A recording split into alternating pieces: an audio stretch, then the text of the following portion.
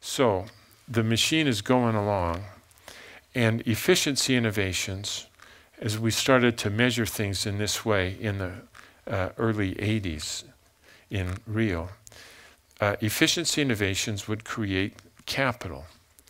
And then the analysts had to make a choice. All right, so we got all of this capital. I wonder if we should use that capital to invest in disruptive innovations. But when I look at it, it actually doesn't make any sense, because disruptive innovations pay off only in 5 or 10 years. And if we invest in those things, internal rate of return collapses. And you know, if we invest in disruptive innovations because they're growing, it takes capital, and it's going to put capital onto the balance sheet, not off. And so RONA goes down. But you know, guys, you know, another way to do it, since those metrics almost put a barrier in investing in disruptive innovations, why don't we just invest in another round of efficiency innovations? Because efficiency innovations pay off in a year, and they actually create capital, not use it. And so after we do this, we even have more capital that we can invest. So they have more capital, and they look at this and say, oh, the problem is if we invest in disruptive innovation, internal rate of return collapses, RONA collapses. And on the other hand, if we invest more in another round of efficiency innovations, fast creates capital, and so we have more. How should we invest this? Darn it, if we have I played this story before?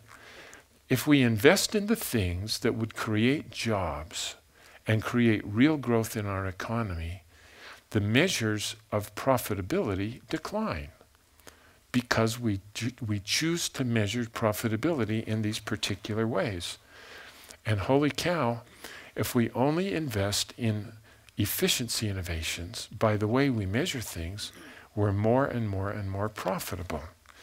And so that's what's been happening in the United States.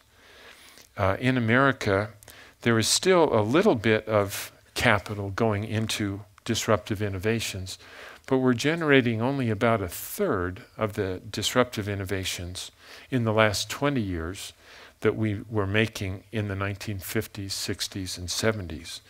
In Japan, it's much worse.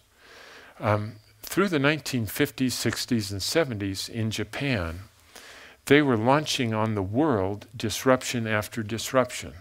So it wasn't just Toyota making cars affordable, but Honda went into the motorcycle business and came in with these rusty little, really bicycles with a motor on them. We called them a Cub. And they made it more so safe and affordable that grandmothers could have motorcycles. And Sony made pocket radios and portable televisions that made it so affordable and accessible that many people who previously couldn't own a television now could.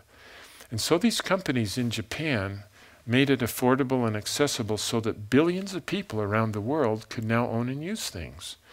And as a consequence, if you remember, in the 50s, 60s, and 70s, Japan's economy was growing at unprecedented rates. The unemployment measures were less than 2% for about 30 years. And they were a model for everybody. But in the late 1980s, there were enough analysts in Japan that had been trained in the USA that they began to use these measures of measuring investments in Japan. And since 1990, Japan's economy has developed only one disruptive innovation. That's the Nintendo Wii. It's the only one. And as a consequence, Japan's economy has just been dead for 25 years. It creates no jobs. The cost of capital is zero. And they are awash in capital. And yet they can't do anything as a result. The very same thing is happening in America. Our people with capital invest over and over again into into efficiency innovations, our economy is just awash in capital. The private equity shops, just as an example, have in their bank accounts or in committed funds about $1 trillion in private equity shops. Just $1 trillion. You ask those poor people, what do you do with $1 trillion? And their response is, there just is so much money chasing too few deals. And you talk to entrepreneurs, and what they bemoan is that they can't get funding. And Coleridge wrote a piece you might remember called The Rime of the Ancient Mariner. And this aged man goes out in the ocean and looks around, and he complains there is water everywhere and not a drop to drink. And that's really the situation that we're in. Abu Dhabi has a sovereign fund. They got $1 trillion. What would you do with $1 trillion? The cost of capital is zero. It is everywhere. The chairman of the Federal Reserve in America, his name is Bernanke.